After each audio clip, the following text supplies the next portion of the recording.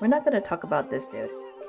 But this dude, named Michael Rockefeller, a scientist, went missing after exploring an island vacant with tribal cannibals. In 1960, he and a friend went on an expedition to study the Asmat tribe of southern Netherlands New Guinea.